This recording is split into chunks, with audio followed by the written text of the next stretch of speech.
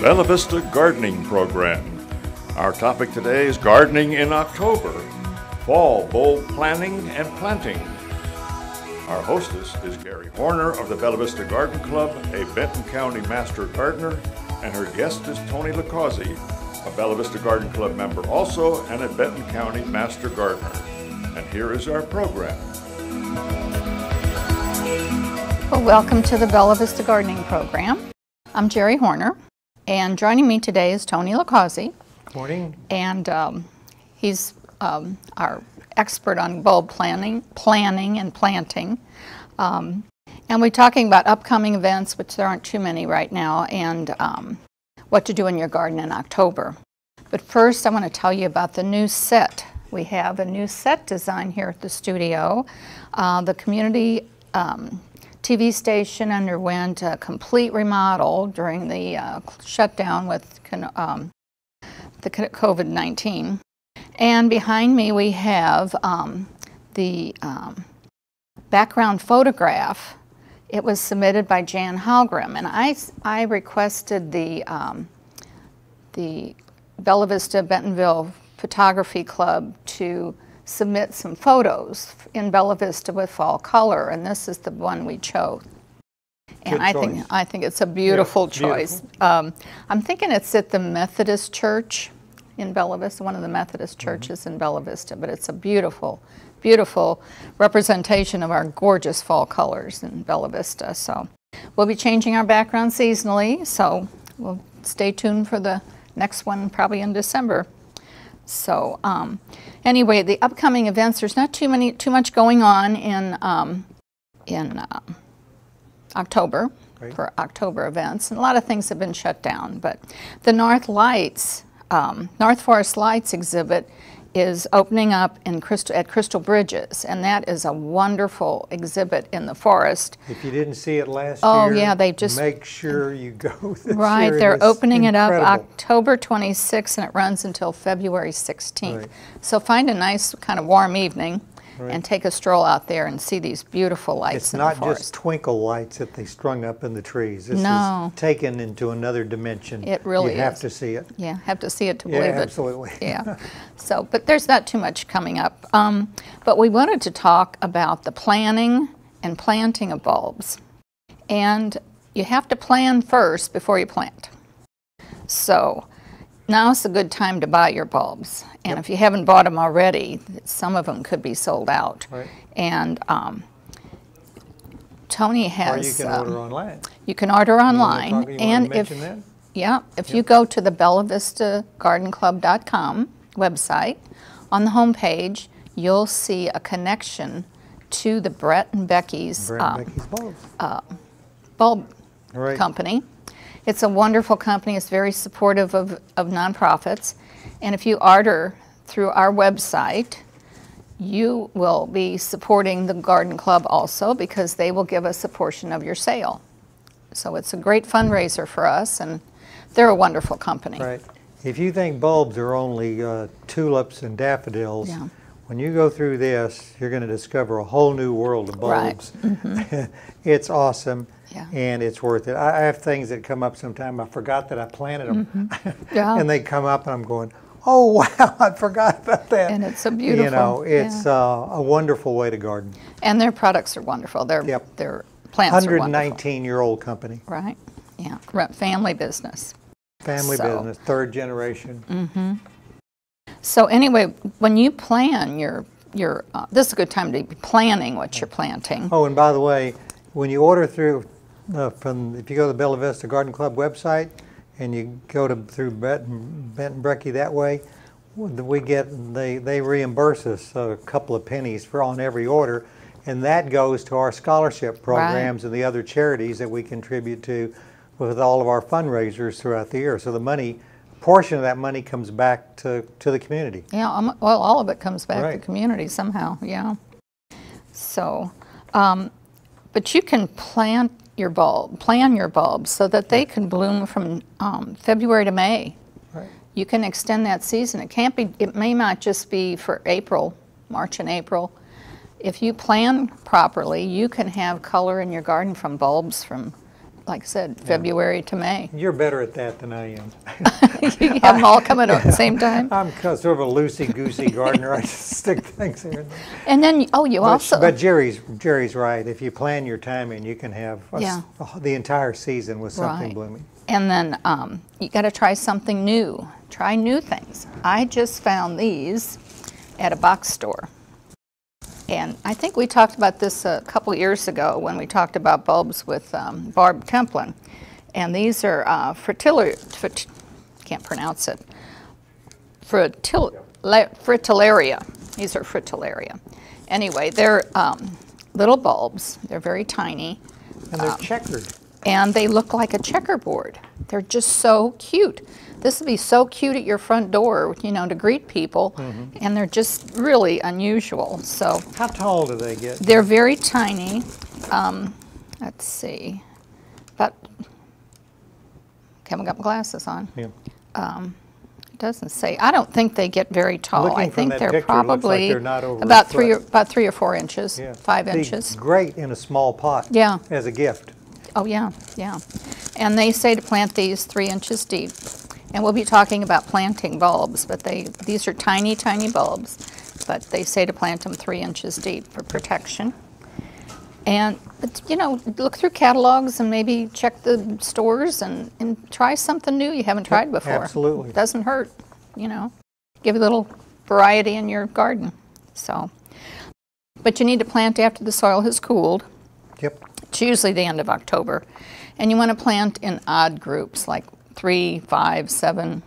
It's better to do odd groups. Yes. Always. And a large mass makes a big statement. You know, Yep. if you go to P. Allen Smith, he has just big swipes of bulbs, just big. And you One- know, and one if you, blending if you don't into have another. a budget for those big waves, you can do big 2-foot or 3-foot diameter circles.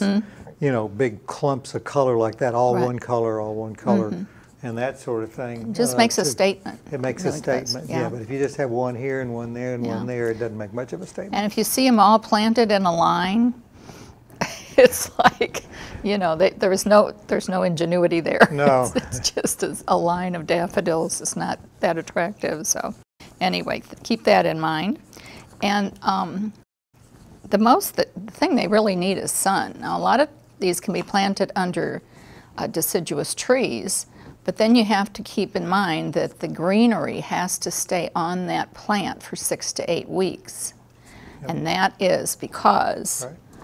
it feeds that bulb. The crocus are good for that. And then underneath your in your treed areas where you're heavily treed, the crocus they bloom so early Yeah. that they get enough of that green exposed to the sun before, Yeah, before the trees leaf leaves out. come out. Yeah. And they come back.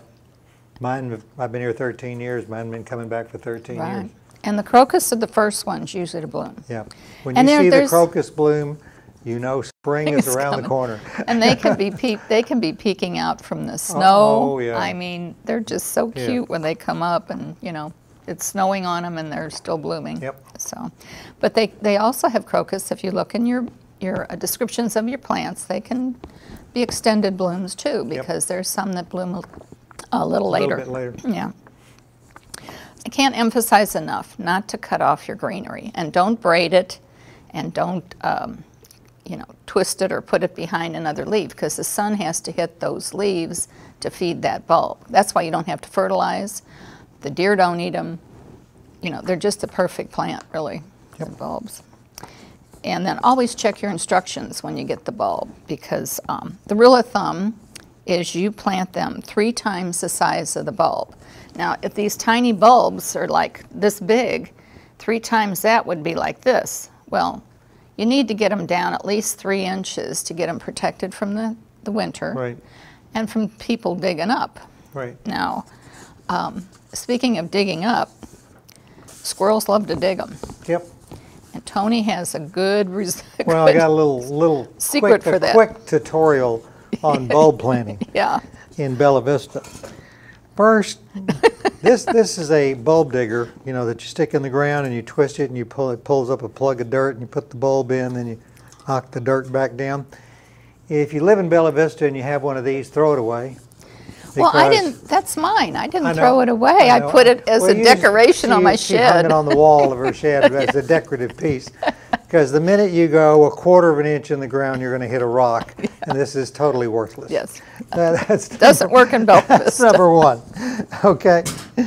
Number two, if you have fairly fertile soil, what I use is an auger that you can get at any garden supply center or hardware store, and you put it on your drill, cordless drill, and it gets the job done right away. So I lay my bulbs out first, and then just drill right beside it, and all I've got to do is drop my bulb in the hole. But before I drop the bulb in the hole, you know, this is a little something to give your bulb a little boost. Bone meal.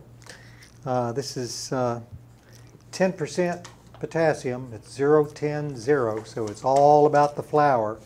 And I usually just put a pinch of that in the hole before the bulb goes in. And you know, with the bulb, the little pointy end is the one sticking toward the sky. So keep Well, that Tony, in I mind. also found out if you plant a bulb upside down, it'll turn around Yeah, under the it'll turn soil. around, yeah. It's I sort didn't of- really know yeah, that, but it's sort true. of they're pretty hardy, but Yeah. you'll get a better plant. pretty Oh, and foolproof. I might mention on about the depth. You know, going 3 times the however tall your bulb is, you want to go 3 times. The exception that I would make to that rule would be if you're going to do gladiolas. Anytime you're going to do gladiolas, it's a really tall plant. You can go considerably deeper, and it'll keep. Or the really tall tulips, it'll keep the tops from falling over so bad that makes them a little more stable. This is another tool you can use in your garden for digging. And it's a good tool if you're just putting out a few pieces. Putting out a lot, the auger works better. But in Bella Vista, I have found that this tool is harder on your body because of the way you have to lean and dig. Where in Bella Vista, if you have one of these little things, you've got your rock breaker here, and the tool does the work. And notice my body is, I'm not putting that strain on my lower back, and the tool's doing the work, and 2 or 3 whacks like that, and then reverse it, and now you got yourself a nice hole to drop your bulb in, you know, and cover it back up. So this is almost a must-have tool Oh, you have anyway, to have one of if those you in live in Bella Bella Vista. Vista. Then, after those bulbs are in the ground, the daffodils and the crocus, a lot of the bulbs are pretty safe, but tulip bulbs are a favorite of our little furry friends with a big bushy tail. So, one way to keep that little guy from making a mess is you can use, this is narrow gauge chicken wire, you can use the larger gauge chicken wire. And you want to lay that on the ground, and you can get landscape pins from irrigation companies or garden centers. Yeah, box stores have them And too. box stores have them. You can put them down with those. Or, I brought something along I wanted to show you here. There it is right there. Let me drop these back in my bucket. If you don't want to buy landscape pins, if you have some old wire hangers, this is one end of a wire hanger, and then you just get your wire snippers, snip, snip, snip to, and you got 2 from each wire hanger, and they work just as well to hold it down. Then you can camouflage that a little bit with a light layering of mulch on top of that, and Mr.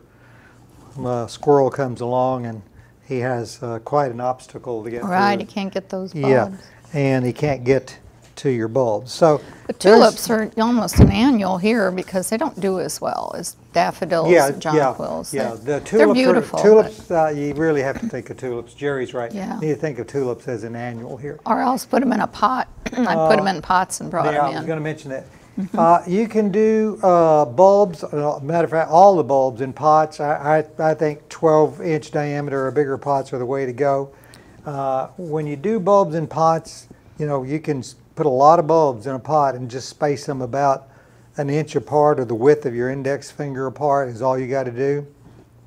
And then, you know, do the math so that once you set them in on your potting soil that when you fill it up, it's that 2 to 3 times whatever the depth would be for that bulb. And they're great gifts. You know, they're decorative pieces at your house, but they also make great gifts to bring to people.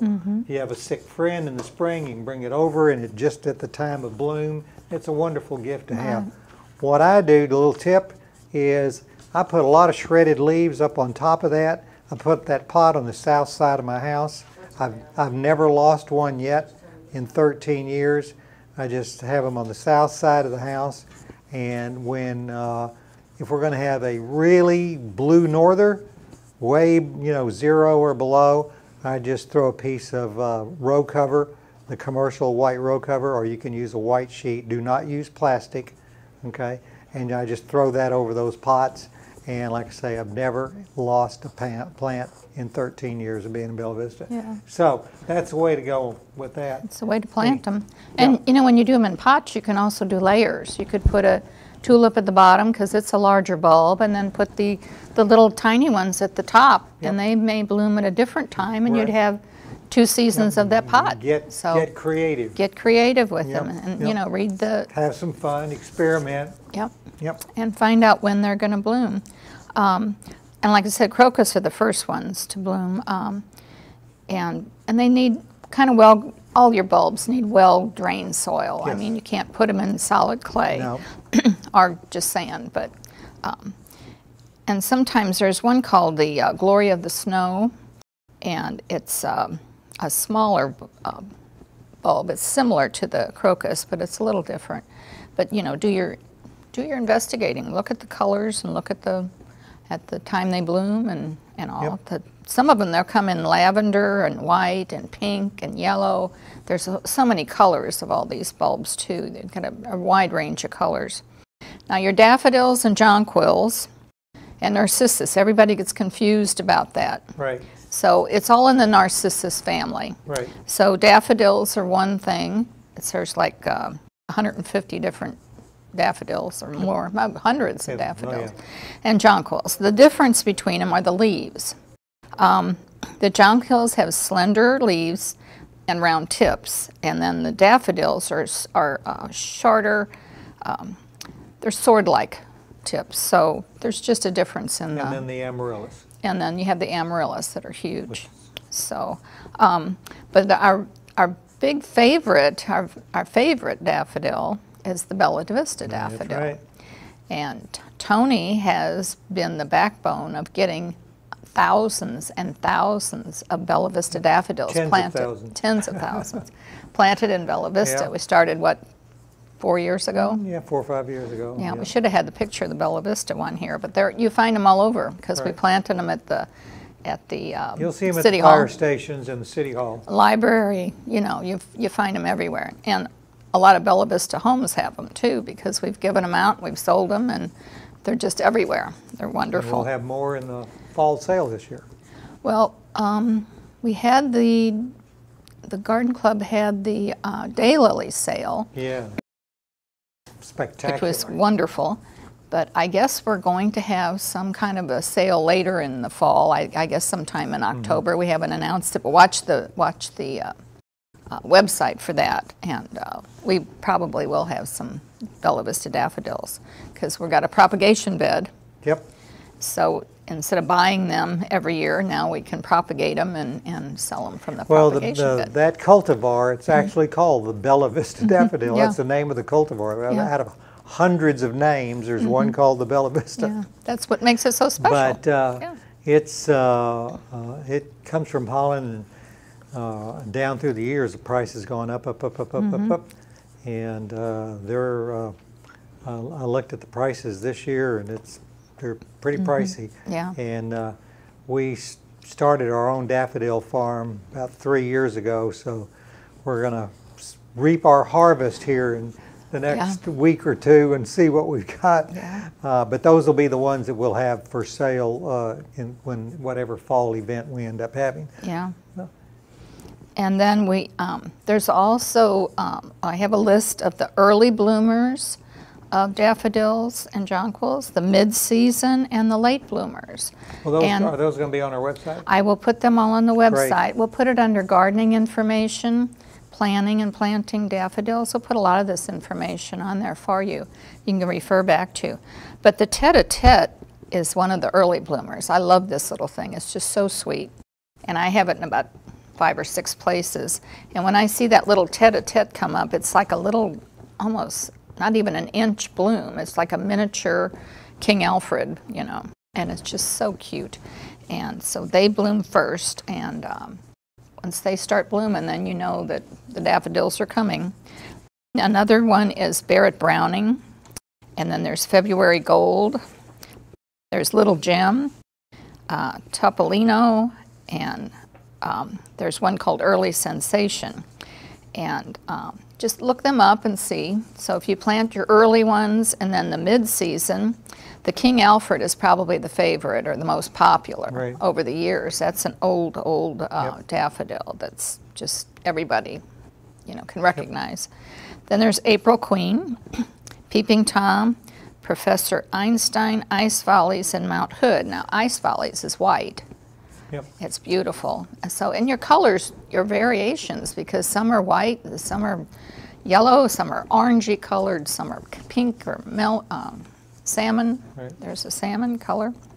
So check your season and your colors and make sure the colors blend. Yeah, the nice thing about the white ones is they really pop in your garden. They show up, and if you're an early riser, or if you like to sit out after sunset, you know, even, you know, if you have it in your front yard, drive by, people that drive by, the white flowers really just pop in their visual. So, you know, in all your flowers in your garden, don't overlook whites. Yeah, they really they're a great complement to all the other colors. They blend with everything. Yeah, they do.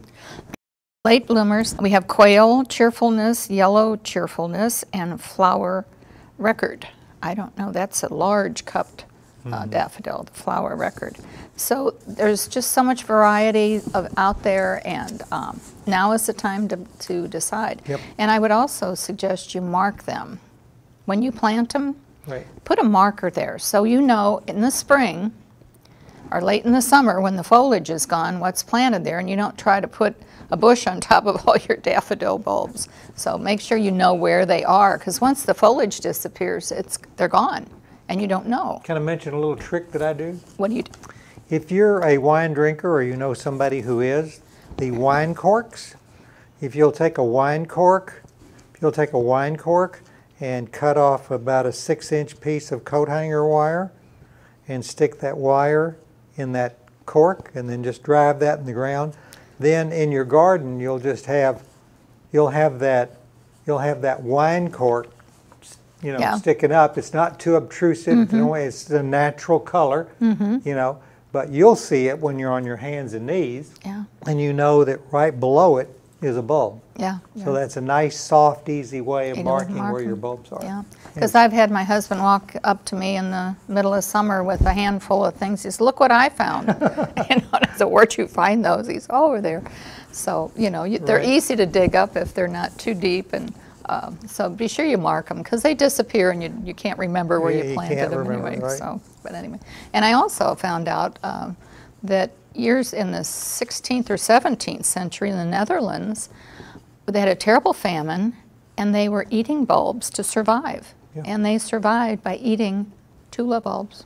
So there's nutrition in them, but I wouldn't suggest eating them. But, you know, unless we have a terrible famine, so then you can survive with them. But bulbs are just a wonderful addition to your garden.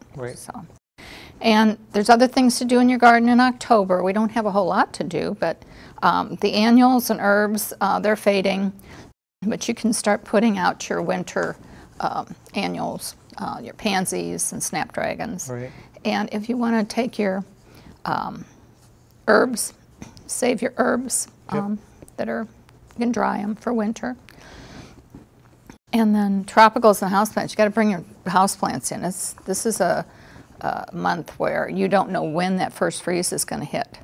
And we could get some cold weather in the first week of October. So I would bring in those tropicals before it gets down into the 40s. Yep, in the next week or two, for sure. Yeah, Get 'em in. first couple weeks of October. If you bring them in too soon, what's the difference? You know, just save them, you know. And then before you bring them in, be sure to spray them with insecticidal soap to keep the critters out of your house. So, and I spray mine at the top and the bottom. I spray the soil and make sure there's no critters in the pots. So, but now's the time to do that. Yep. Okay, perennials, mums should be blooming. They're all blooming everywhere. And we won't be having a mum's sale. The Garden Club's not having a mum's sale this year. With the COVID thing, it was just not a practical thing to do. And the daylily sale that we just had too. Yeah, that had the daylilies instead of mums. So, but mums are a great addition to your garden too. Oh yeah. So now's the time to see where you want to plant them. So, and then the other bulbs or rhizomes, you can separate your iris. Iris, it's a good time to separate your iris. To divide your iris. Mm-hmm.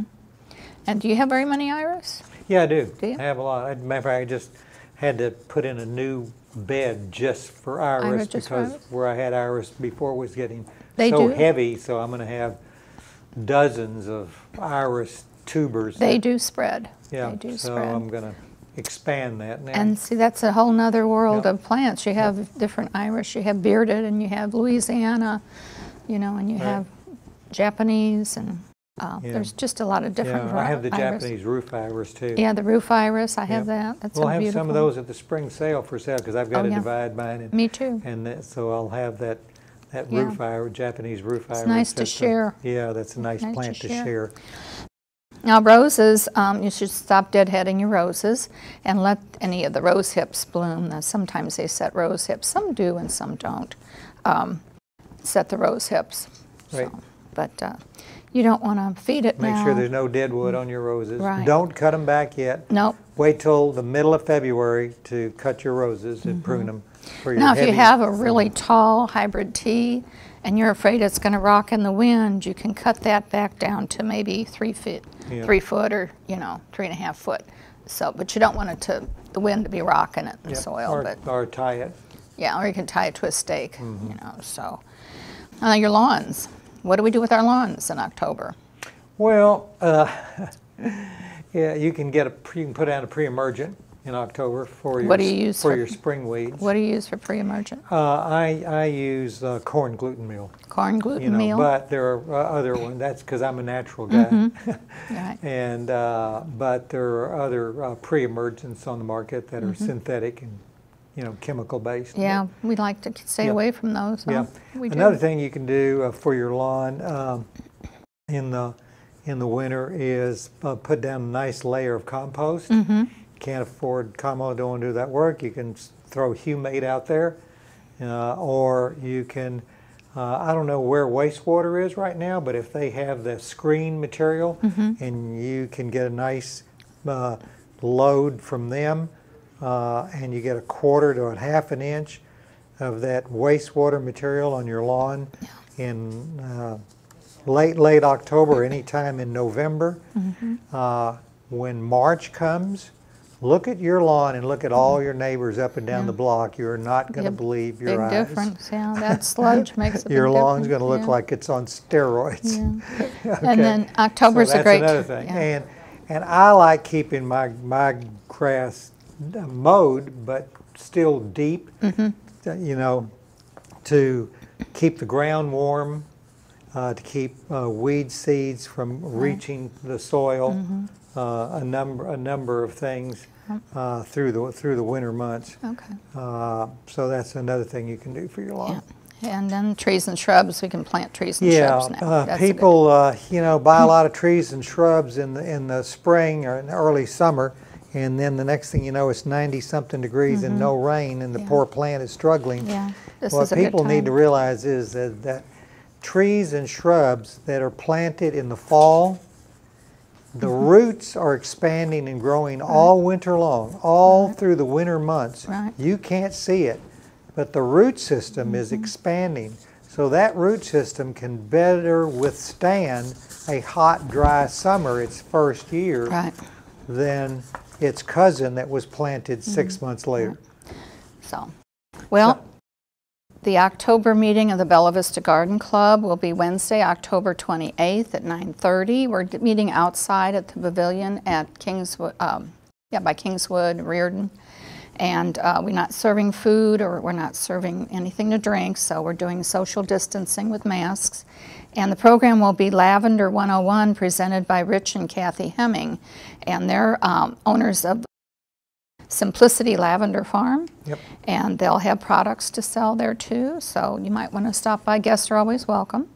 And then, you know, if you need more information or want more information, just go to the Garden Club website, bellavistagardenclub.com. It's a new website on a new platform. It's new and it's improved, and still a lot of information. So thank you, Tony, for joining me today. Well, I enjoyed it as usual. And we always learn so much when you're on the show.